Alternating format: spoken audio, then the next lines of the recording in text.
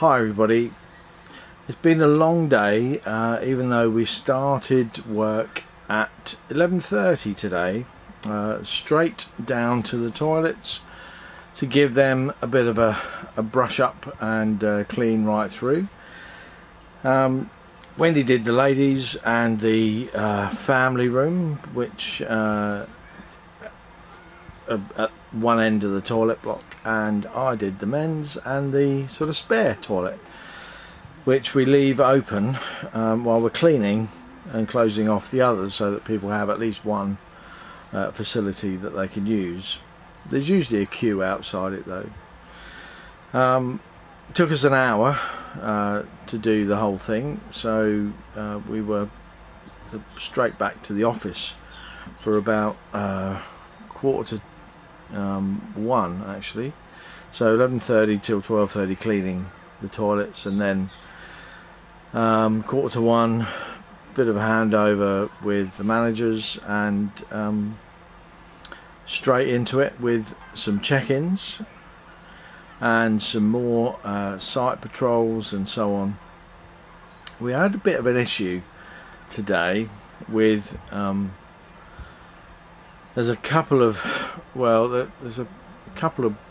children staying on the site who have come to our attention a few times, well, 4 or 5, and while I was showing somebody to their pitch sort of mid-afternoon, I got a couple of kids came over to me and said, oh, there's some boys throwing sand at us over by the playground and filling the sink up and so on. So I had to go and deal with that.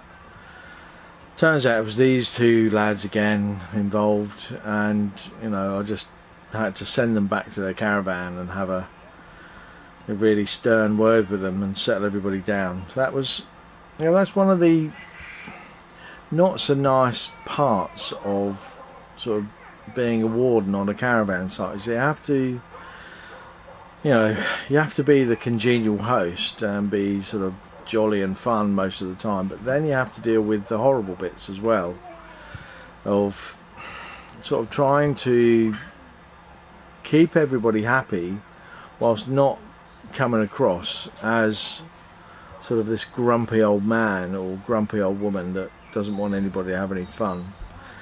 So you have to keep in mind that everybody's safety and everybody's happiness is involved, and you have to strike a sort of happy medium balance. But these two kids were sort of wielding water pistols, not a big thing in itself, but one of the other children had been told definitely by their mother not to get wet. Obviously they'd been having too much fun already, and they'd been sprayed by the water pistol, so the poor lad was in tears. But I had to sort of comfort him a little bit and say that he could send his mum to me and I would explain. But these other two lads were wielding sort of it looked like a broken in half sort of one of those ski poles, walking stick things with a rubber handle, but they'd broken it in half, and they had those lot of crushed metal broken sharp ends, and they had one each, and they were wielding them around. It looked pretty dangerous. So I sent them packing, but I did have a chat with their mother a bit later on, who came down to see us, rather angry that their sons have been involved in trouble again.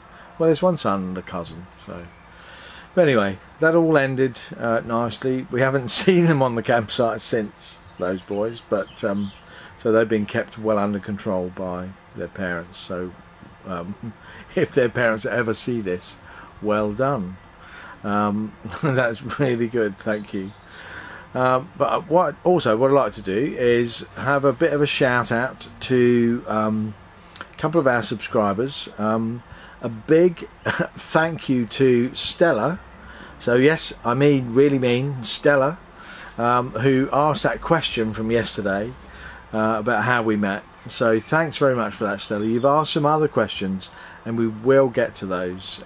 One, you've asked to see more pictures. Yeah, I'm going to do that. I've got we've got a storage box full of pictures of old, and I know my sister has a suitcase full of photos in her loft that I want to get hold of and digitize.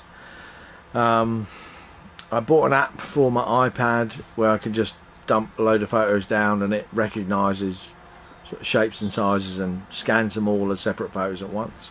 So I'll be doing that.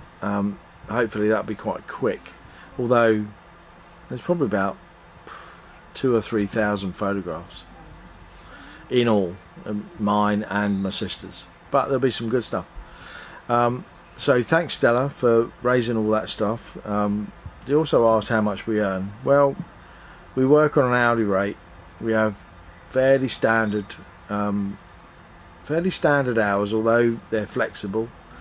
We earn minimum wage here in the UK, which when we started was £7.20, and from the 1st of April 2017 we got a pay rise to £7.50 an hour. So between us, when we're working, we get paid £15 an hour as a couple when we're working together, although we're paid separately. That's just how I sort of see it in my mind.